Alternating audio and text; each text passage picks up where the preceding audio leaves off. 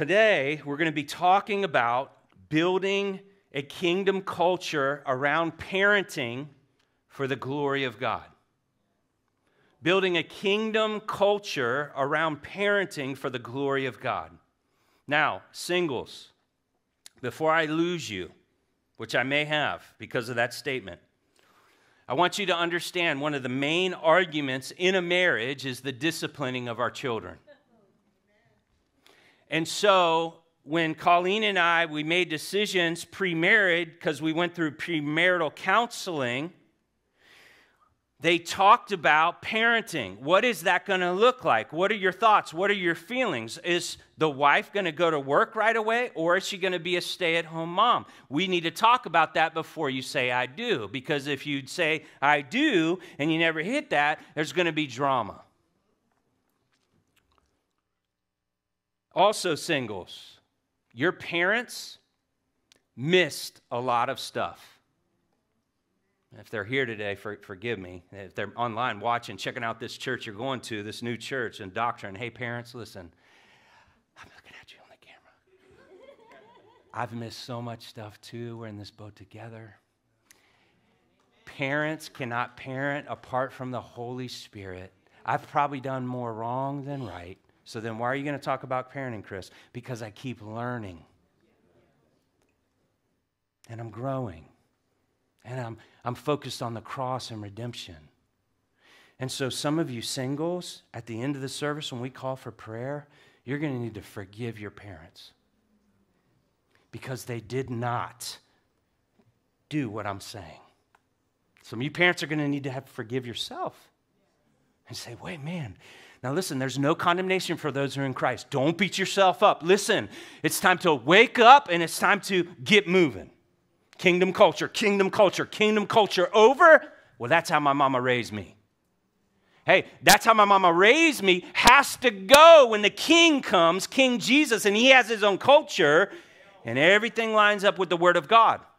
My mama told me, don't ever let anybody lay hands on you. Listen, Jesus said, turn the other cheek. Which one's it going to be? You going to follow your mom or you going to follow Jesus?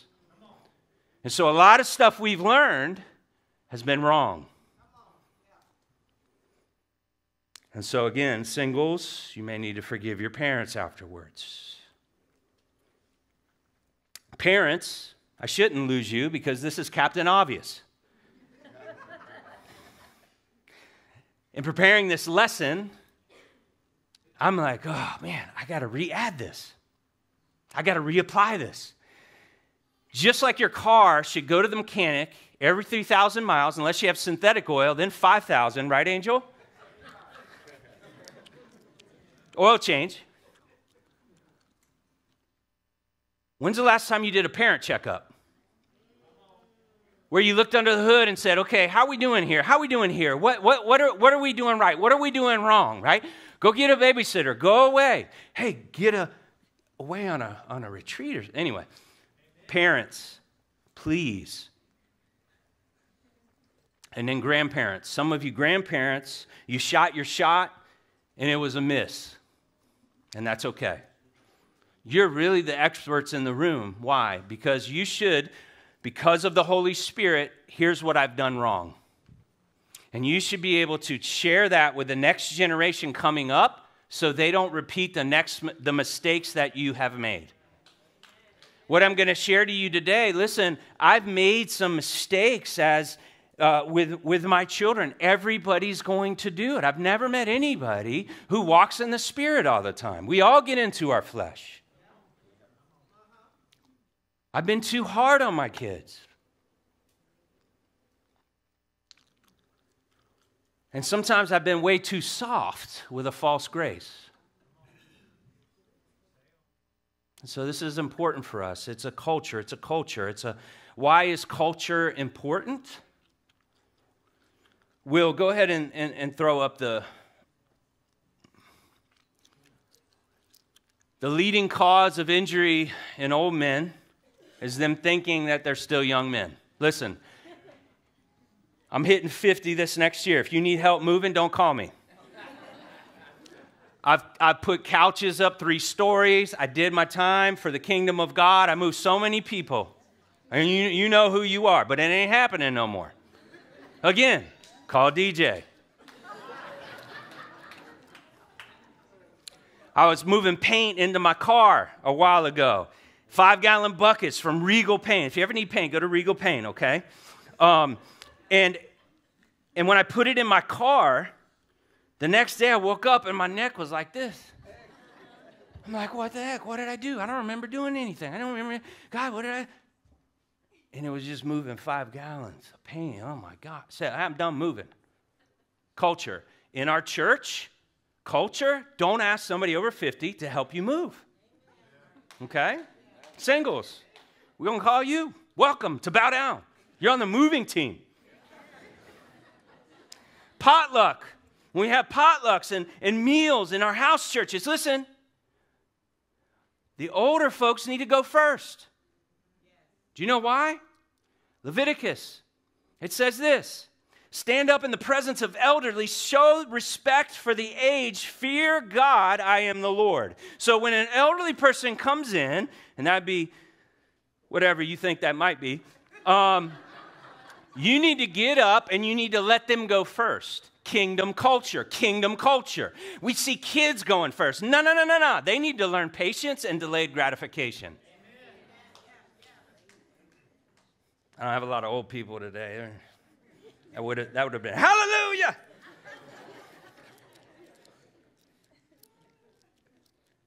Establishing culture as well is important in here because of, Will, if you have the zombie clip.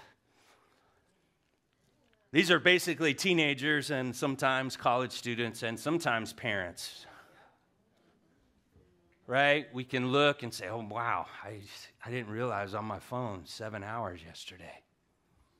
And we're becoming zombies.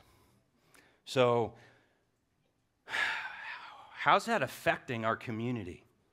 How's that affecting our kids? I was so proud of Bill Rodriguez and Sarah. Sarah leads worship, and I'm glad you're back, Sarah. But I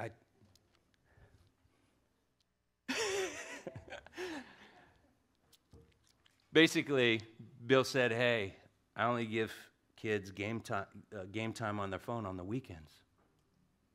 Brilliant. Brilliant. Are you trying to raise a gamer? Are you trying to raise? And so, man, when do you give a kid a cell phone? I remember talking to a pastor friend of mine and just asking him counsel on this, and he's like, it's funny you asked because last week my daughter, who's in 11th grade, she just sent a picture of herself without a top to a boy, and she got caught.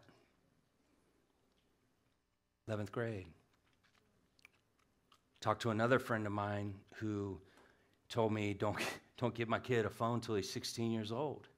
I said, why, man? He's like, because I gave a phone to my daughter when she was 12, and she became addicted to pornography, and she led a promiscuous life, and it has ruined her life because, so listen, covenant eyes on the phone. If you don't have covenant eyes on the phone, you need to get it. Parents, if you don't have covenant eyes on your kid's phone, you're failing them. And I don't apologize with that language. And listen, girls, if you're dating a guy, you should have free transparency with their phone, with their emails and everything. Like what Jackie was saying, listen, my wife has all my stuff. I don't even know my passcodes. She does, though. Completely transparent. Because this is a major, major issue in the body of Christ. And so as a culture, as a church culture, what are we saying? What are we doing? I was so happy when 516 was on their end of the year retreat, and I took my kids on that trip, and my son had been like, Dad, I'm 13. All my friends got Snapchat, Dad. All my friends got Snapchat. And I said, hey, guys, what do you guys think? Should he get Snapchat? And I had, see, it's not pre-516, post-516, so there was kingdom culture that was there that said, no way on the Snapchat. And they shut my homeboy down. Is he angry? Is he resentful? Maybe. But that's his problem.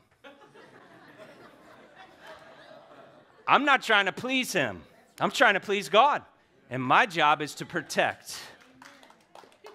Anyway, here's the deal. I don't have time to get into this, but I'm going to send you an email. So hopefully everybody signed up for our connection cards. I'm going to send you a few things. parents, right? Because these are things we need to revisit and keep in front of us. Number one, I'm going to send you data on what's happening with cell phones. As we have data now that kids have had cell phones for a numbers of years, what's happening to them? We have that real data. Suicide's gone up, depression's gone up, all kinds of problems, addictions have gone up. And we're going to get that to you. We're also going to give you the ICE plan. We're also going to give you the plan of the 4 C's with the seasons, so you have that, okay? So you're going to get that via email this week, all right? So we have to be a church where we build a culture by talking around the Word of God. Why do we think this? Why do we do that? Why do we do things like that? Rather than allowing the culture, and maybe even the culture that we were raised in, to form our mindset about why we do what we do. I want you to turn to Ecclesiastes chapter 7, please.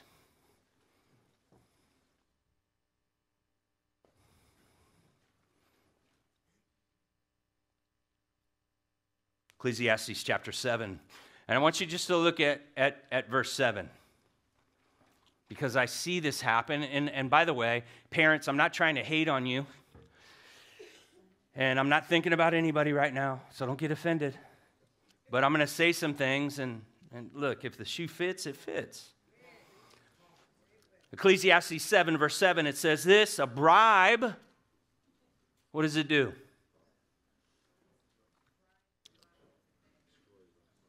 It corrupts the heart. That's what it does. And so when I say, Johnny, if you're good, I'm going to give you this. Johnny can be good in order to get this, but what you've done is you've corrupted his little heart because he's being good, not because he wants to be good, because he wants to honor God, but he's being good to get that candy, and you've corrupted his little heart. Bribes corrupt the heart. And a lot of parents have corrupted their child's heart because they're not reading the Bible.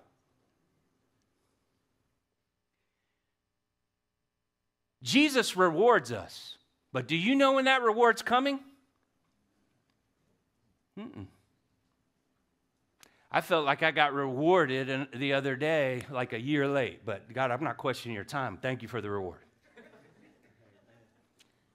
When a child's obedient, I reward them afterwards, not before, because I don't want to corrupt their heart. I want to reward them. Hey, you are doing such a good job. Here you go. Because obedience equals blessing in the Bible.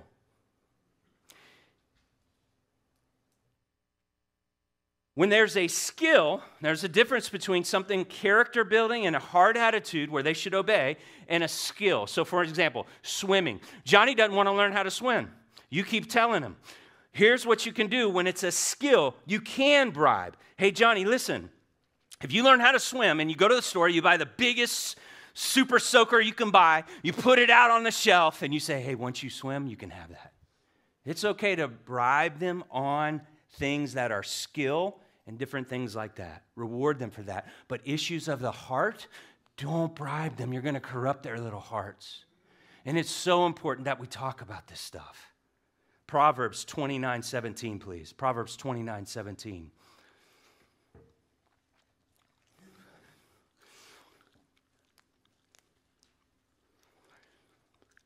29:17. It says, discipline your son. And if you're taking note, discipline means to train in holiness or train in righteousness. God has a standard set in his word, and we're training him and her to that standard as parents. He will give you rest. He will give delight to your heart. I've seen kids that are not disciplined, and they don't give you rest, and they actually do the opposite. Verse 18. Where there is no prophetic vision, the people cast off restraint. Proverbs 18. Another word there could be perish. Without vision, people perish. Without vision, people perish. Without vision, people perish. Parents, if you do not have a vision for your child, they're going to perish.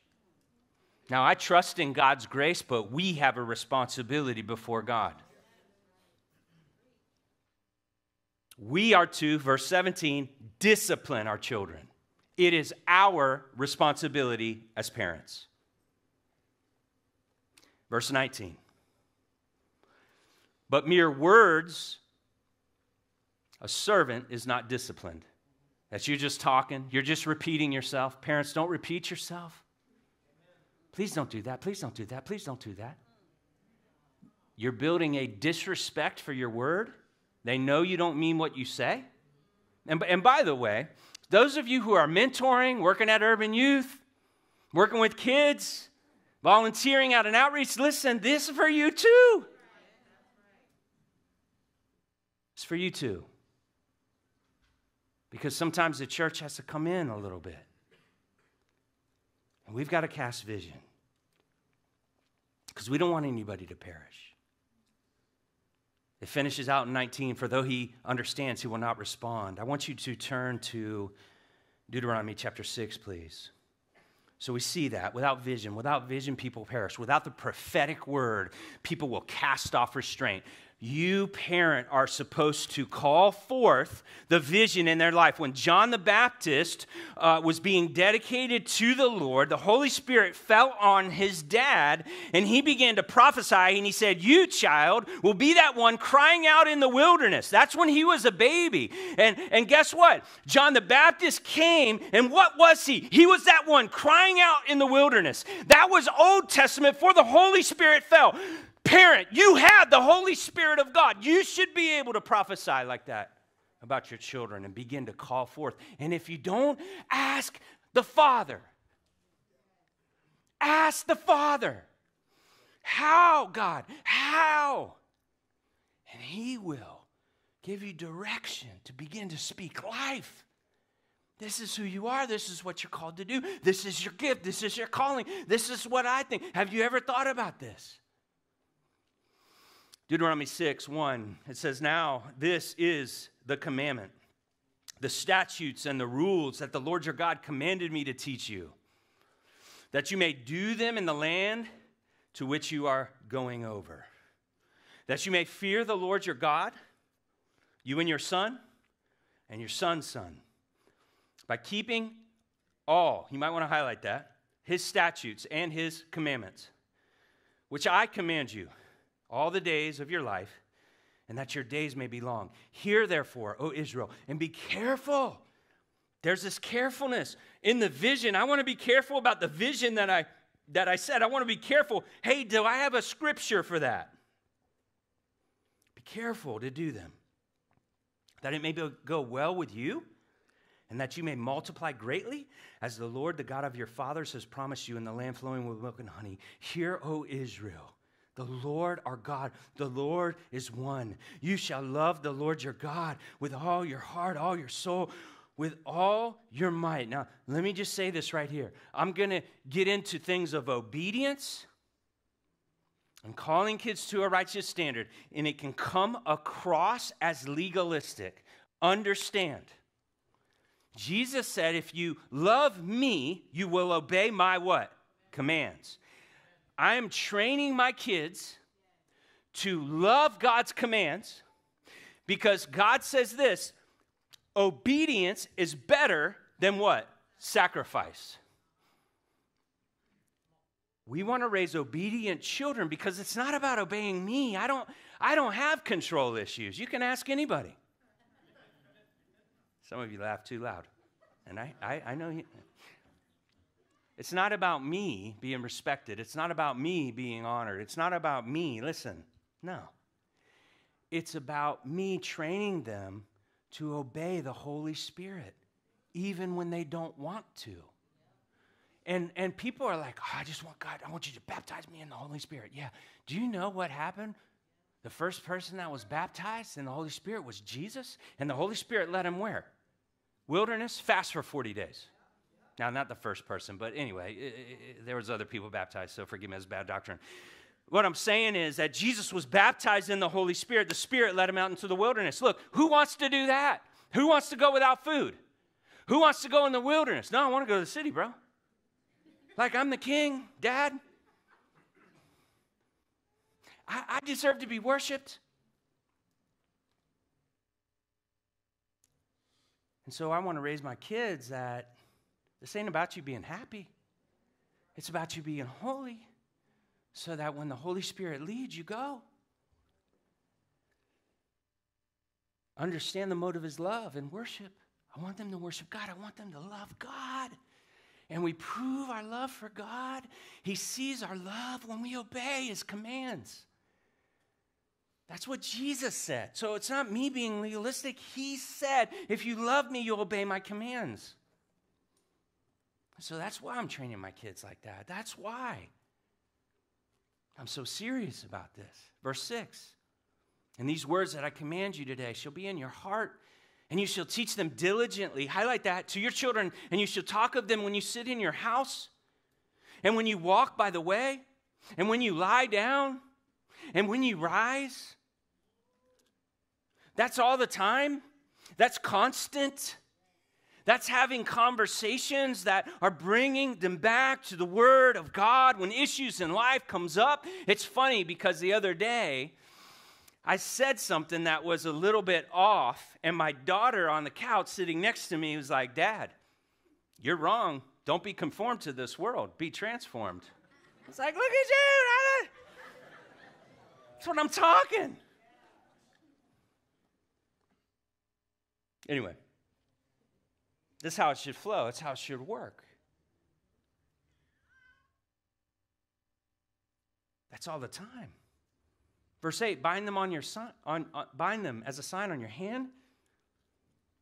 They should be a frontlets between your eyes, and you should write them on the doorposts of your house and on your gates. So the word of God everywhere. Hobby Lobby. They don't support me, by the way. Someday they will. They're supposed to be Christians. Contact them, please. Anybody listen? Urban Youth Impact. Mr. Green. Send that Green. Go to Hobby Lobby and grab some scriptures and put them all over your house.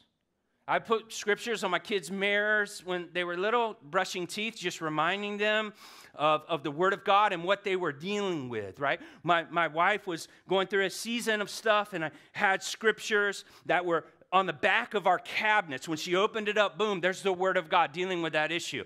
We have scriptures, right, all over our house in different areas. Why? We've got to keep the Word of God in front of us. We got to take the Word serious. We got to be careful, and we keep it in front of our kids. Now, listen, understand, it says, parents, you do this. The church is not supposed to disciple your children, parents. But here's where we are in our society. Hey, youth pastor. Hey, children's church. Oh, you got my kids? No, they don't have your kids. We got great youth pastor, great children. They don't have your kids. That's your job. You are to disciple them. So you need to come up with a discipleship plan for your children. What is God saying? What is God saying to the both of you? In children's church, they're going through a curriculum. It's called Answers in Genesis. And so every 4 years, they go through the entire Bible in children's church. By the time they're 7th grade, twice through the entire Bible. And it's all age appropriate, so they're getting what's on their level. Understand, Answers in Genesis also has an addition online, parents, where you can follow along, but it's way deeper. And you can do that 5 days a week because, listen, we're not the ones discipling. You are. God's going to hold you accountable to discipling your kids, which is why next week we're spending 2 weeks on discipleship. I also want to encourage you parents to look up a website called Seeds Worship. When my wife and I were raising our kids, we did not, when we were driving around, listen to music that would make them want to twerk, that would fill their minds with gutter and pollution. But we played Seeds Worship, so by the time they were 4 years old, they'd memorized over 100 verses from God's Word. And so they memorized different songs. I sang it for the 8:30 service. I don't sing in the recorded service, so you'll have to come at 8:30 if you want me to sing for you. Seeds, phenomenal. Why? Because so a man thinketh, so is he. If you hang out with an angry man, you will become like him. That's what it says in Proverbs. And so, listen, all this hip-hop that's talking about killing and guns and this, you let that child listen to that kind of stuff all the time, and he grows up and he starts doing what he's hearing because that's how he thinks, that's how he responds.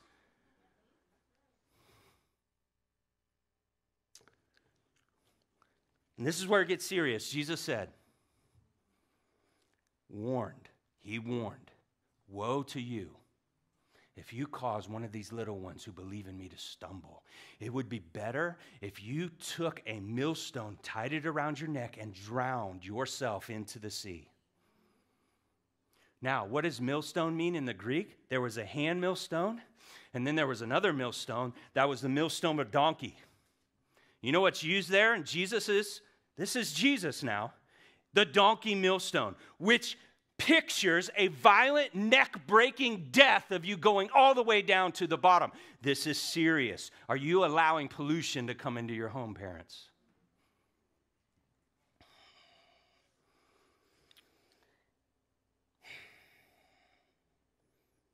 Let me help you with your vision. I'd like you to put up the 4 C's, please.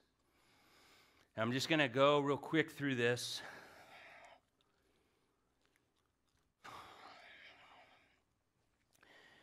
Vision. Vision. If you have a vision to go on a mission trip with your kids, probably not 2 years old, okay? That might be a little waste. So vision, thinking through, okay, what did they need at what age? And so you see a caretaker, provide, protect, nurture, guard their hearts. There's so many things coming into their little lives where people are saying things to them. And by the way, psychologists say 0 to 6, that's when their little hearts are formed. That's when their kind of identity is formed. So we want to protect that at all costs. Proverbs 4:23 said, guard your heart above all else because it's the wellspring of life. And so we want to guard their little hearts. That's our job, to guard and protect their hearts and make sure, hey, this stuff is coming in. What is good, what is noble, what is pure. Philippians 4:8, I'm quoting it. What is good, what is noble, what is pure, what is of good report, right? What is worthy of praise, think on these things.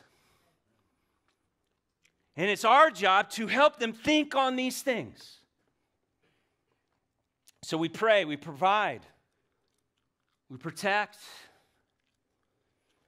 The next one is the cop. The cop. If you're triggered by that, come get prayer afterwards. The cop, their role is to correct what's going on when they're 5 to 12 because they don't know.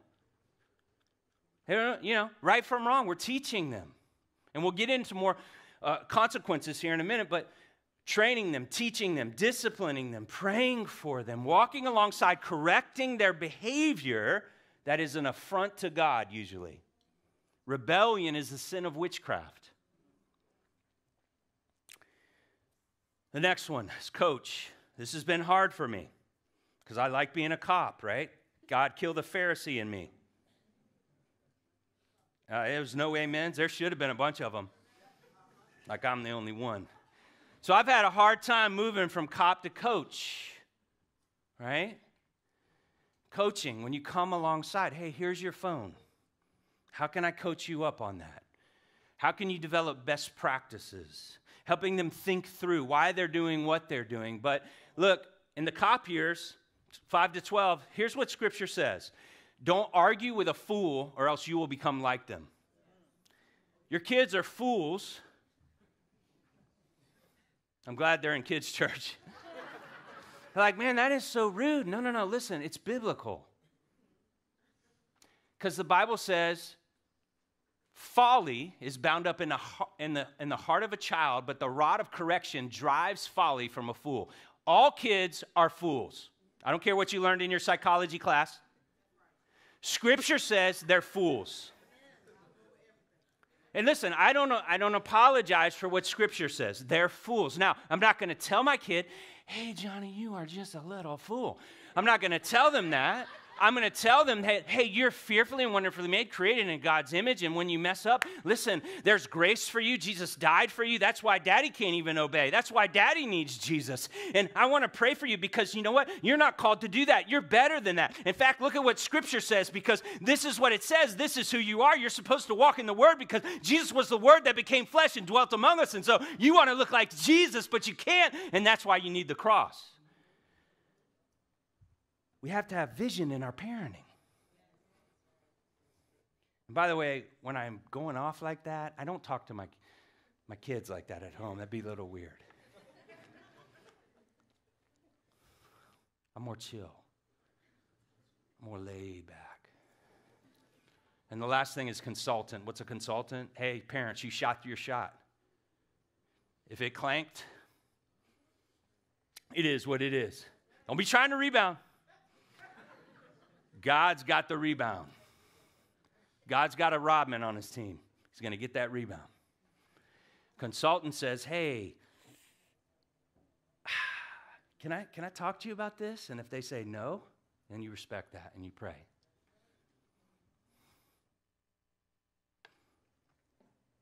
That's going to be really hard for me too. Please, I need help, God.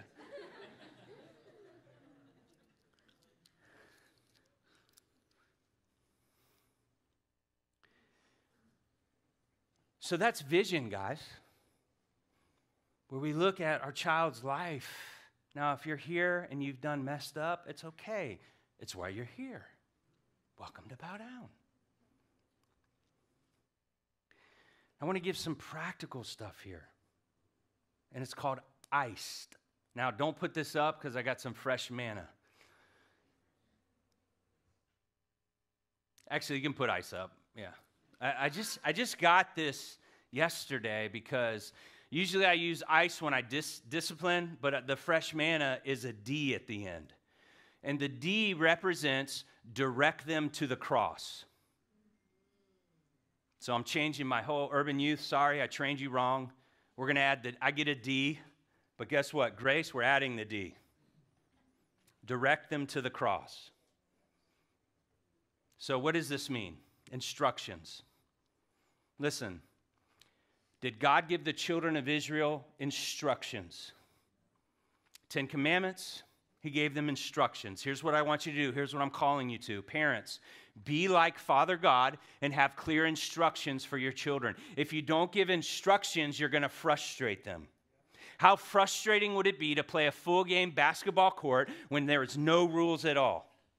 You could travel, you could double dribble, you could tackle. That would be it might be fun, but it'd be frustrating for a kid. If there's no boundaries, if you're not clear on, hey, this is what we expect of you, you're not parenting with vision. You're a reactionary parent.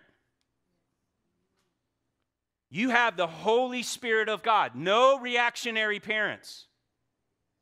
This is why you need to go get your oil changed and say, what issues are we dealing with right now?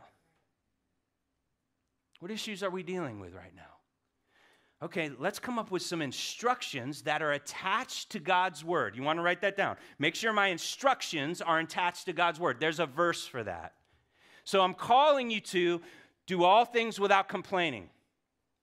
So my child complains, and then I say, wait a minute.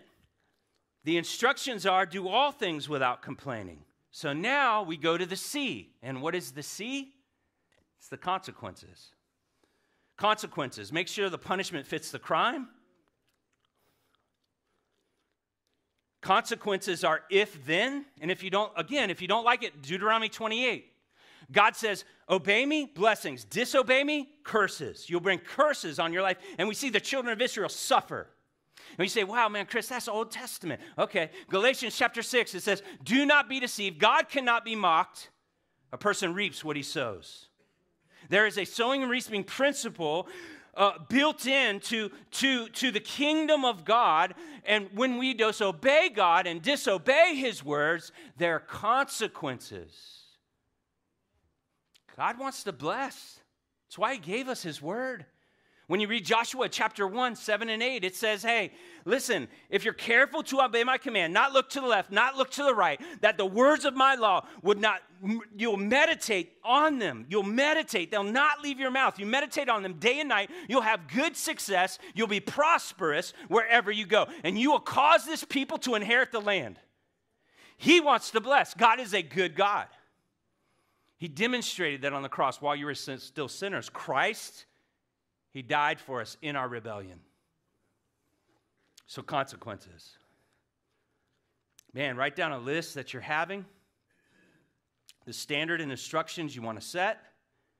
And once you have that list, come up with the consequences.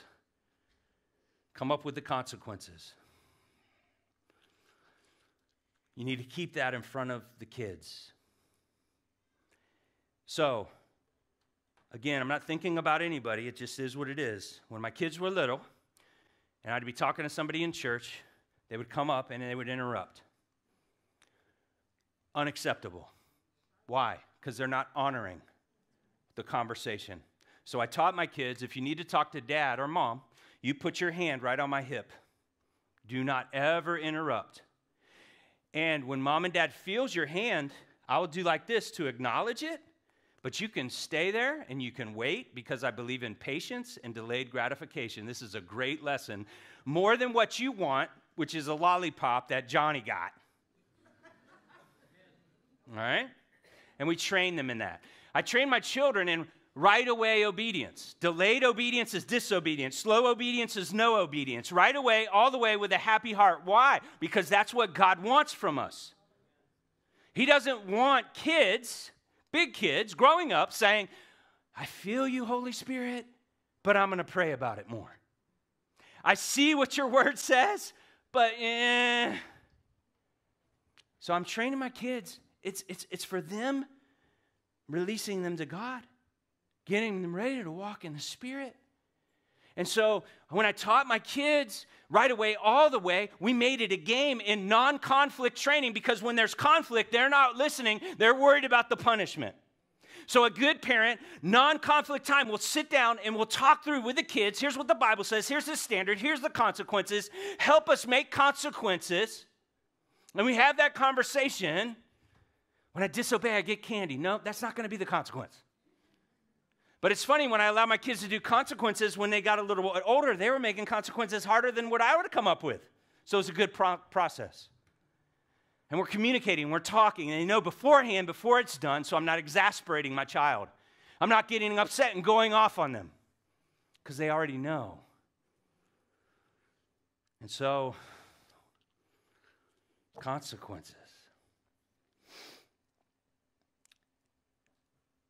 When I taught them to come here, please, we required yes, sir, and no, sir. Reason why? I didn't want yes, dad, mom, yes, mom, because in church, that ain't going to work. So I want something to work in the house where it does all over the world. Yes, sir, yes, ma'am. I want that respect. That old school Chick-fil-A, my pleasure stuff, you know what I'm saying? Where they shine like lights. Yes, sir. Let's honor those. Let's honor those in authority. Not yeah. When I taught them to do that, we played Simon Says. Simon Says, go get a pair of underwear and come back. You know. Simon Says, go get a pair of underwear, clean, put it on your head, and come back. Ah. And so they're going right away, right away, right away. They can obey. Yeah, I got you now. Now when I tell you to do something that you don't want to do, same way. That's the standard. You know your bad little behind can obey. That's the standard we call them to because they've already proven they could do it when they're happy about it, when it's a good reward, but when something they don't want to do, slow obedience. No obedience. You know, in our house, hey, don't count to 3. Parents, stop that. Why? You're letting those little rebels decide when they want to come. They're in control, not you. Come here. Yes, sir. Chris, it sounds like you're like a drill sergeant. No, I'm not. I want what's best for my kids. And so consequence, and listen, execution, last thing. If you don't execute, you don't mean what you say. When you don't execute, you're creating kids to look at God in a way where he's becoming an idol. And what do you mean by that, Chris? Here's why. If I am never executing, it's teaching my child there's no consequences for your behavior and it's no consequences for your sin. God is not like that. You will reap what you sow. And so when I call it grace, which is really a false grace, and I keep repeating myself and I never follow through with execution, I'm ruining their life. Because here's why. They're going to go to work. The boss is going to tell them what to do. They're not going to say, yes, sir. They're going to get flack, and they're going to get fired, and they're going to be living back in your house, mom and dad, because you didn't teach them to work hard, do what you're told, have a good attitude, and go hard, and submit and honor to authority. Listen, this gets real serious. Cop pulls you over, and all of a sudden, that disrespect, that dis-talk back, what'd you pull me over for? Attitude comes to a cop, what's going to happen? But imagine this. Here's what I train my kids to do. If you don't agree with what I'm telling you to do, say, yes, sir, first, and then say, excuse me, Dad, may I please appeal? Think about it. If I had an employee where I told them to do something they didn't want to do, and they say, yes, sir, excuse me, may I please? What if you did that to a cop when you got pulled over? When you know, really, you were speeding. What'd you pull me over for? You saw what you were. Anyway. What if you responded by saying, yes, sir, excuse me, may I please appeal? Where are you from? I'm from the kingdom of God. Welcome. And if you get saved today, because I got that ticket, I'll take 5 tickets to get you in the kingdom of heaven because you just ran into somebody who's salt and light, a city on a hill that cannot be hidden. You better recognize before you realize, come on, babe. Execute. Execute. God, help me to execute. Man. Now, don't execute your kids. Execute means follow through. And then the last D, again, fresh manna, direct them to the cross. Have you iced your kids today with a D? Direct them to the cross. Listen, their little bad selves can't obey Jesus. And so, listen, as I discipline, as I give out the consequences, and as I execute, afterwards I come in and say, listen, you can't obey Jesus, can you? Neither can I. That's why I need Jesus. And let me tell you, there was a couple times I gave kind of grace on the execution, because you know what grace is? Grace is not cheap. It cost Jesus his life.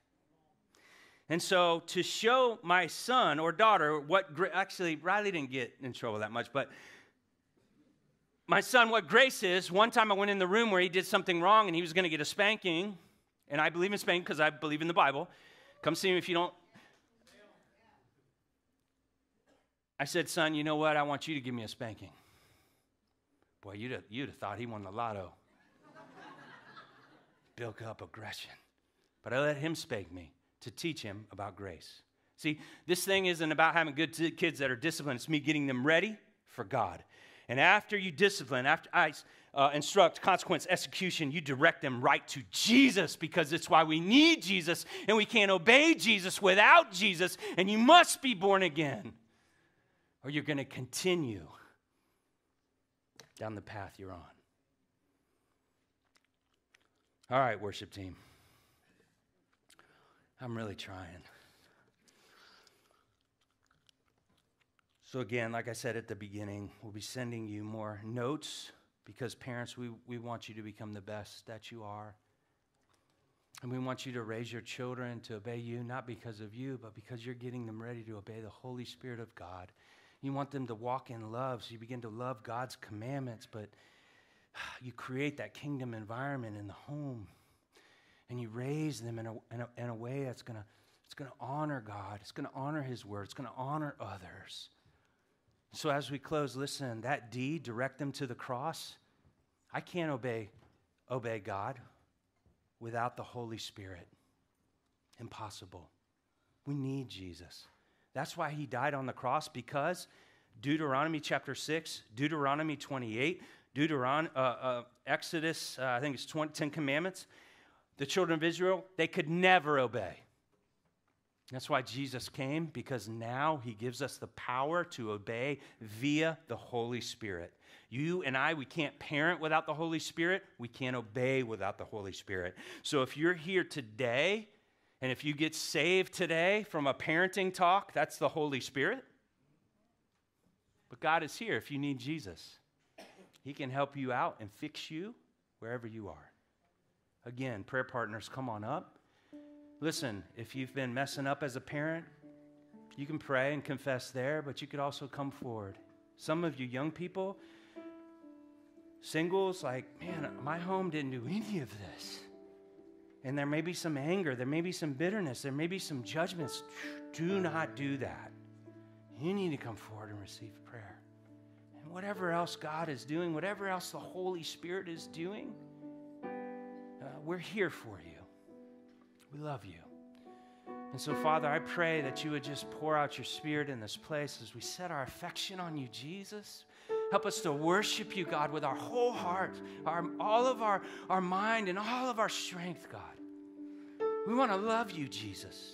Help us to come under your discipline, because you said if you don't discipline us, then we're illegitimate children. And so, God, we just ask for your discipline in our lives. We need you, Jesus.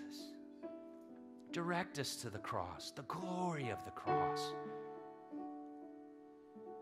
We love you, Father, because your Son bled and died on that cross for our sin, for our shame, for our rebellion, for our mistakes, for my bad parenting. And I just glory in your cross, Jesus. Be exalted as we worship you now. In Christ's name.